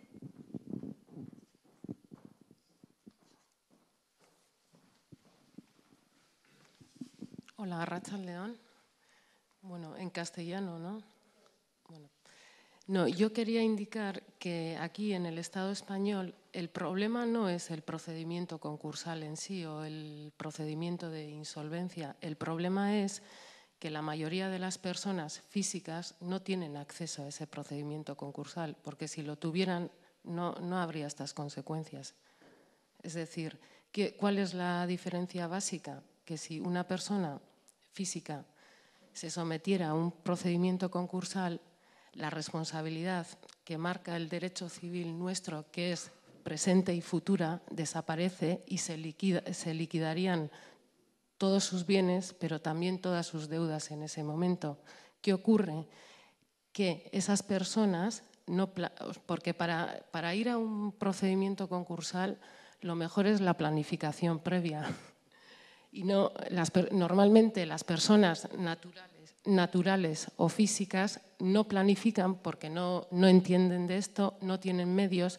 Además, el acceso a un procedimiento concursal no es tan sencillo porque requiere de abogado y procurador y aparte requiere de ciertos recursos económicos porque el juez debe designar a un administrador concursal o a varios según el caso y también hay que tener cash para pagar esto. Y normalmente estas personas pues obviamente no entienden de nada y cuando llegan a este momento ya es muy tarde para tomar cualquier procedimiento o para tomar cualquier acción. Entonces, ¿con qué se encuentran? Con nuestro ordenamiento jurídico que está en vigor, se encuentran de que les ejecutan todo y además siguen siendo deudores ante el sistema porque según el Código Civil responden la deuda sigue viva y son responsables incluso con sus bienes futuros, es decir, que nunca van a salir de ese pozo. Si fueran a un procedimiento concursal o de insolvencia serían buenas noticias porque la deuda se terminaría en ese momento, pero no ocurre así. Entonces, incluso no sería necesaria la reivindicación de la dación en pago, porque con ese procedimiento se acabaría todo. Entonces, yo, dentro de este ámbito, te querría preguntar, a ver si dentro del ámbito de las personas desfavorecidas, en Estados Unidos, ¿es fácil el acceso a un procedimiento de insolvencia o hay obstáculos económicos? Eso por un lado. Y en segundo lugar, ya quisiera hablar de las personas jurídicas, que ya este es otro ámbito y yo creo que dentro de lo que es el Estado español y el derecho mercantil español, yo creo que se les favorece y mucho porque se están dando muchísimos casos de insolvencias planificadas previamente y muchos casos de fraude donde están dejando muchas deudas a todas las administraciones públicas, están saliendo de rositas, encima hay cláusulas de no sucesión de empresa y hay una sucesión evidente de empresa. Lo que han hecho es quitarse las deudas de en medio y en resumidas cuentas, ir contra la libre competencia del mercado, porque otras empresas están pagando sus impuestos religiosamente o sus obligaciones con las administraciones públicas y con sus trabajadores y con el resto de ciudadanos, y estas planifican de forma muy organizada un procedimiento concursal o de insolvencia. Y a ver si esto ocurre también en los Estados Unidos. Y por otro lado también indicarte que dentro del Estado español también el acceso a la judicatura no es político y se hace por un sistema de oposición. Nada más.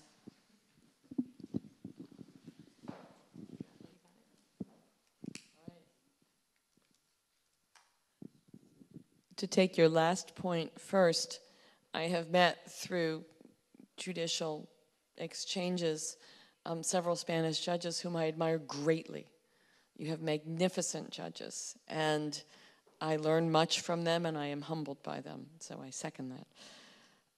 Is it easy to access the process for a natural person in financial difficulties? No, of course not. It's hard. It's hard work.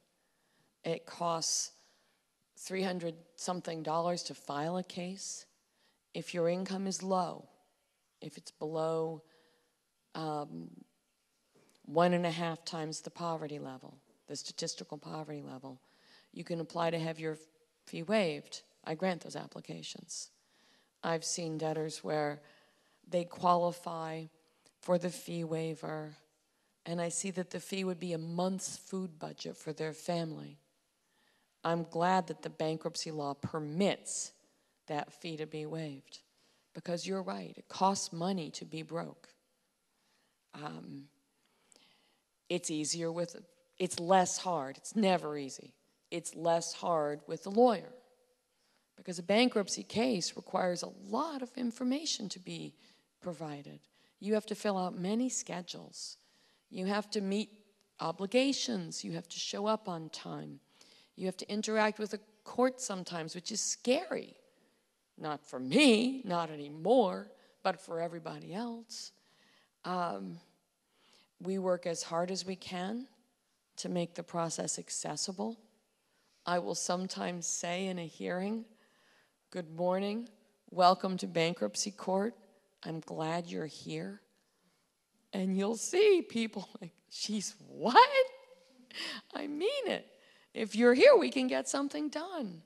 If you're here, it's because there's a problem in your case, and so there's a motion, or I issued an order saying, come to court because we need to fix this problem. I use more technical language, but that's the point. In our court, we have a full-time lawyer employee whose job it is to provide information to people who don't have lawyers. Issues sometimes come up in cases, in those 5-year plan cases, 2 or 3 years down the road, where the lawyer, frankly, has closed the file because the case is confirmed and we're in kind of the payoff phase, the pay the monthly payment phase.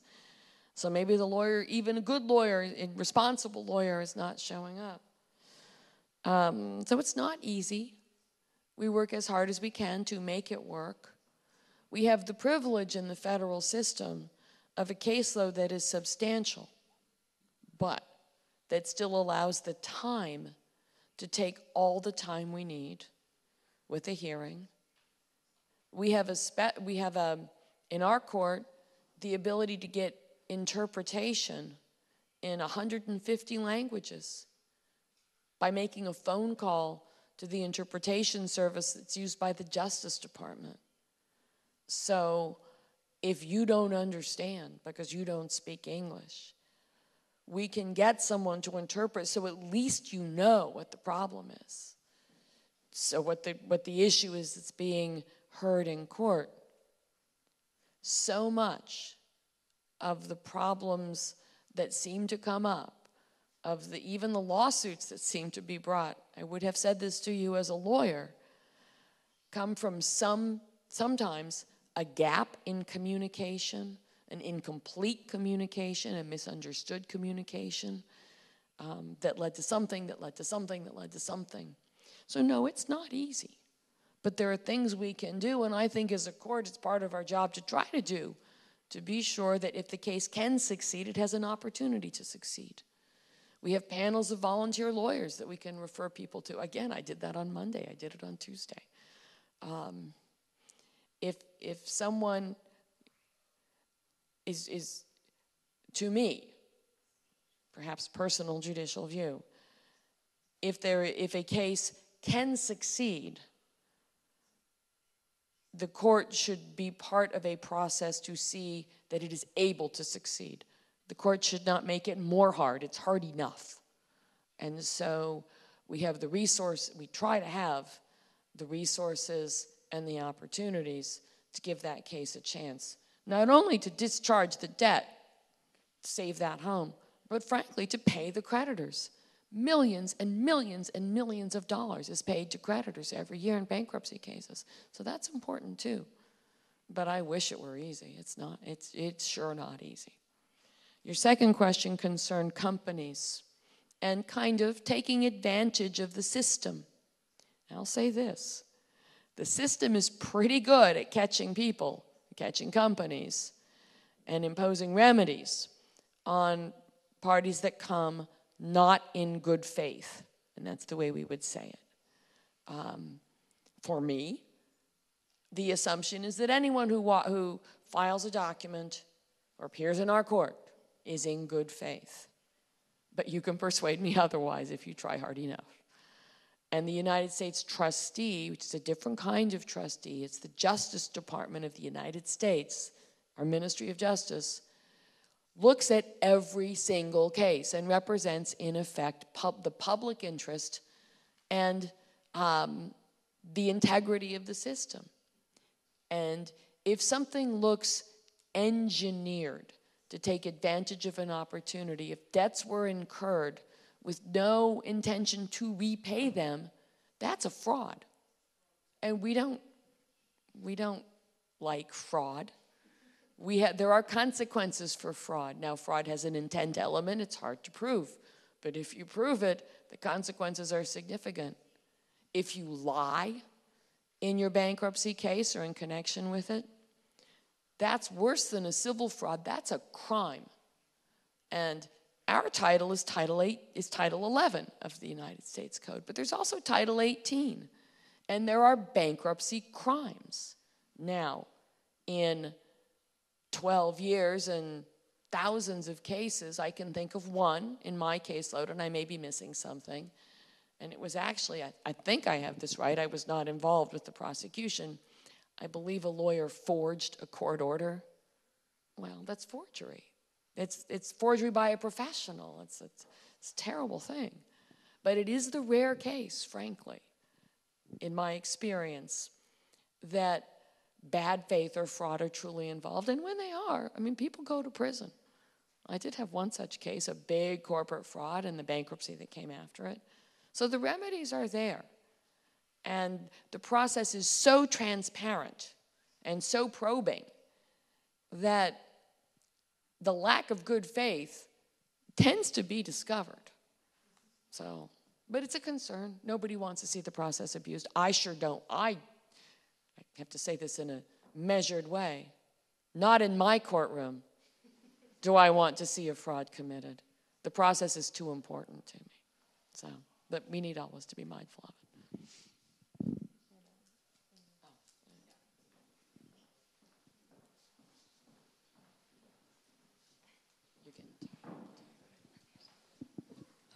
Thank you very much. I prefer in Spanish. Bueno, hemos estado viendo durante las exposiciones que parece ser, bueno, pues ha habido una crisis económica que ha tenido pues, repercusiones a nivel nacional, a nivel europeo, pero quizá también, y yo es algo que igual echa en falta, parece ser y también sabido que lo que ha habido también ha sido una crisis de valores. Y hemos podido ver, yo creo que lo mejor y lo peor del ser humano. Lo mejor es que pienso que ha habido también pues mucho apoyo, mucha ayuda a familias, a ciudadanos, a personas que lo han pasado realmente mal.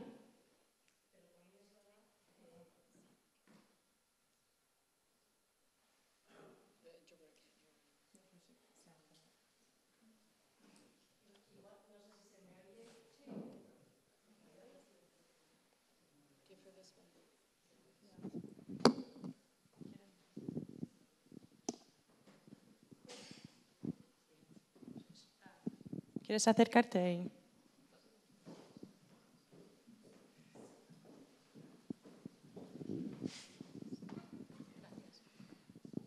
Pero también comentaba, hemos visto lo mejor y lo peor. Lo peor, pues realmente ha habido leyes, se han aplicado, hay gente que ha perdido sus hogares y demás, puestos de trabajo. Y por otro lado, con el concepto de lo que es la ciudad en sí, también vivimos en este siglo XXI esa parte más de smart cities, donde queremos todos los países presumir de las mejores ciudades. Nos preocupamos porque sean sostenibles, eficientes, que ofrezcan una buena calidad de vida a las personas, que sean atractivas, al final que sean cool. Pero yo me pregunto, ¿qué tipo de valores en este siglo XXI debe de tener un país, deben de tener las personas que hacen las leyes? Esa es mi pregunta. Thanks.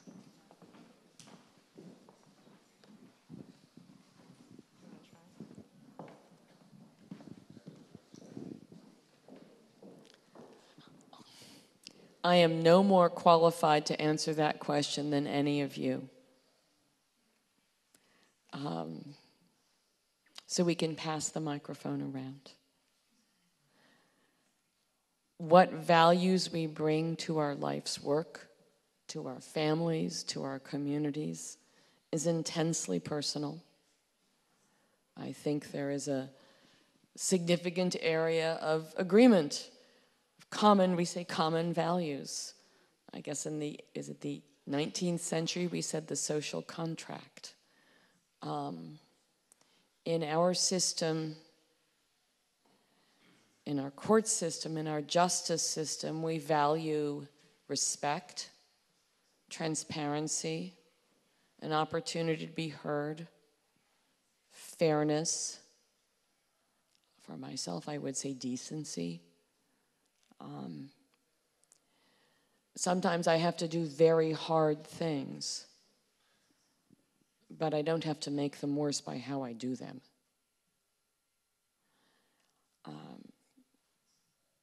I think the values reflected in an insolvency or restructuring system that comprehensively but appropriately offers a second chance are values I'm comfortable with, and values that permit me in my professional life to act in a way that is consistent with how I hope I act in my personal life.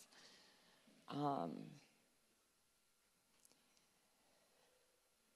think the more you learn about how these processes work in fact, my own view, may be naive, but I hope not, is that you would agree that it is, on the one hand,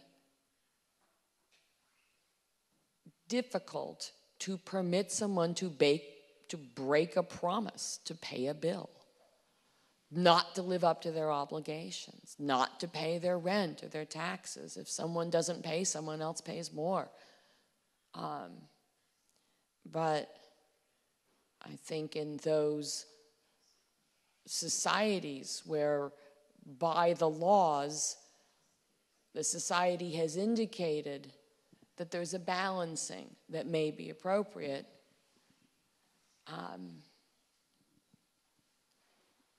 the result may be the kind of insolvency law that permits a second chance.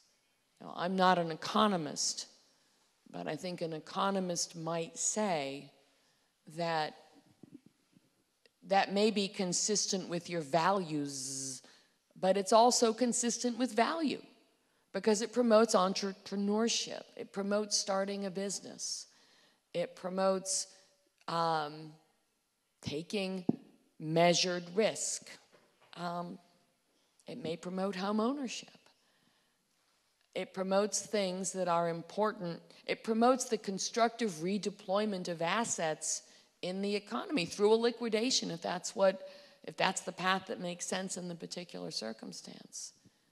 So for me, both value and values are appropriately effectuated in a restructuring, insolvency, liquidation, bankruptcy process. But I have to come back to where I began. I am no more expert on values than any of you. So I would pass the mic back and ask you how you would answer the same question.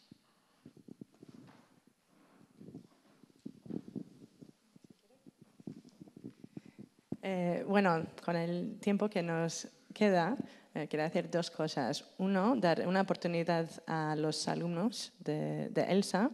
Han preparado un caso de estudio para llevar esa filosofía o valores, entre comillas, si se pueden decir, a nuestra tierra, con un caso, bueno, de más o menos esta región, por lo menos del país español. Edu o de vuestros compañeros, si queréis compartir el caso y preguntar a la jueza cómo respondería a un caso europeo. Good afternoon. I don't know. I don't know if you've read it, but I sent you the case of Bankia. Yeah, that's it. And I would like to ask you what do you think that could have happened in the USA if Bankia was an American bank, and whether if the American government would have rescued the bank. So that both are my questions. First of all, thank you for coming. I so admire the work of Elsa, and I mean it when I say that I've had your colleagues in my courtroom and courthouse as my guests when they've come to New York as part of delegations at the United Nations, and I hereby invite you, each and all of you actually, to come and visit our courthouse, a beautiful building, a really interesting place. The Caso Bankia case that is described in the information that you've provided, and the situation, I think this is a real situation. I'll comment in a general way, because it does permit me, it's a great example and a great illustration of several things about restructuring systems, bankruptcy systems, insolvency systems, and some of the choices that are made in the US system, of course, federal system, that go to the who can be in a bankruptcy case, and the where, and the how, and maybe a little bit the why. So these are the fundamental questions. In a general way, as you describe it, this was a situation where after a period of financial distress, there was what some people call a good bank, bad bank, division of assets with support from the government, as I understand it.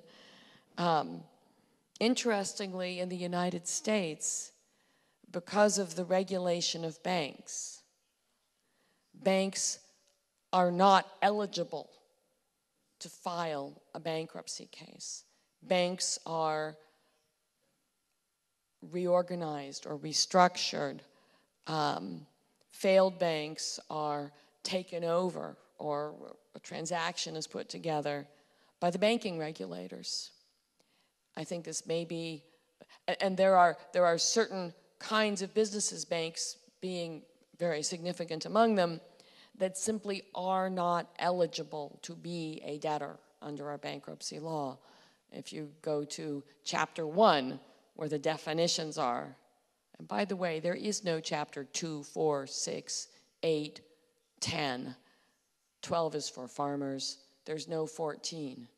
I don't know why for 12 years. I don't know why we don't have even numbered chapters, but we don't.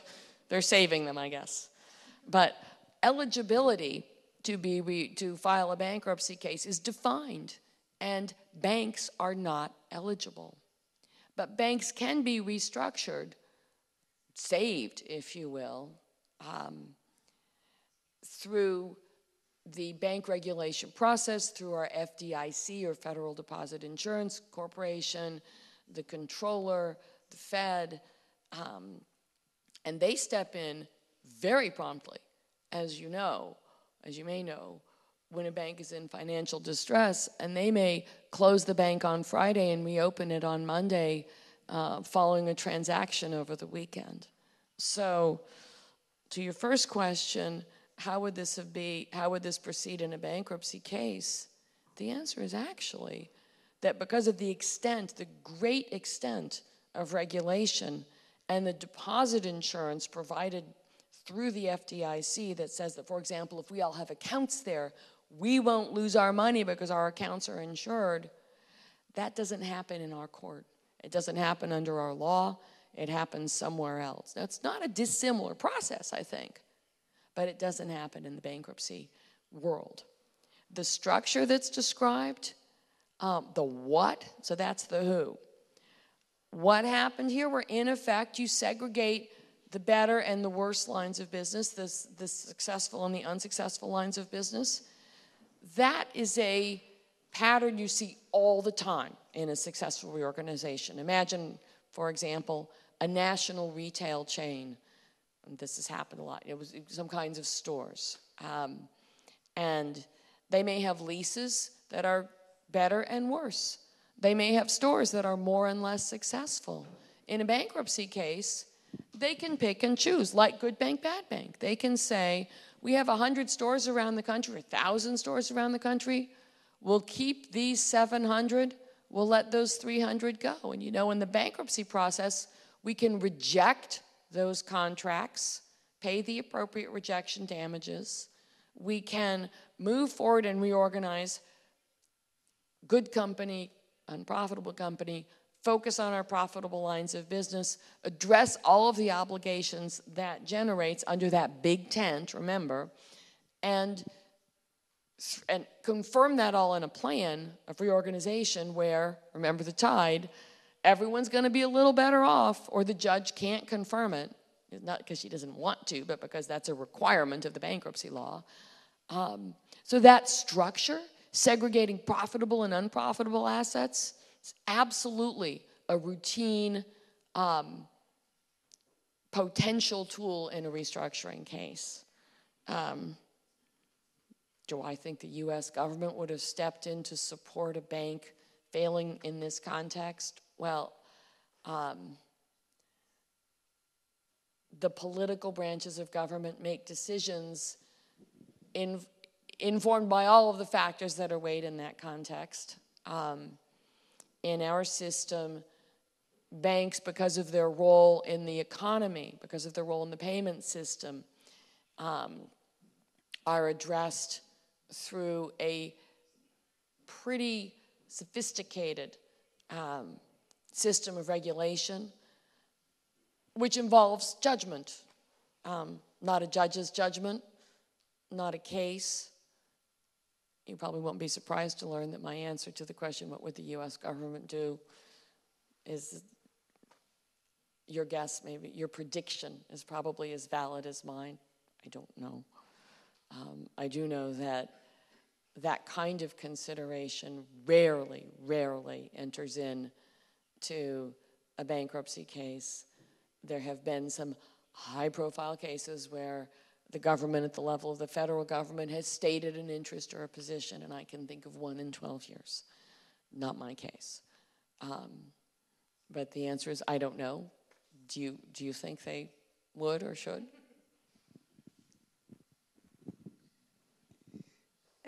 So I think we're about at time.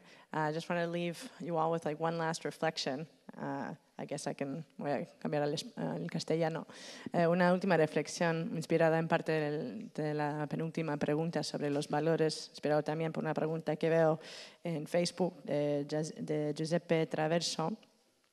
Cuando estamos hablando de reestructurar o reorganizar una empresa, situaciones personales o hasta más entidades soberanas, cuánto tiene que ser una consideración financiera y cuánto de responsabilidad social. Podemos ampliar el ámbito de relevancia de valores cuando estamos reestructurando momentos de crisis, cualquier tipo de sea persona o entidad. ¿Qué tipo de reflexión deberíamos añadir a esta fórmula? Una reflexión. Podéis contestar en Twitter, en Facebook y, por supuesto, que muchas gracias por estar. El próximo encuentro de diálogos europeos es el 27 de marzo. Viene un filósofo alemán. Mayo. Mirando al futuro, no al pasado. El 27 de mayo, gracias. El filósofo alemán Edgar Grande para hablar de la politización, nuevas formas de gobernanza en Europa, moderado por Daniel Inerarity. Pues eskerrik asko. Buenas noches. Thank you to all.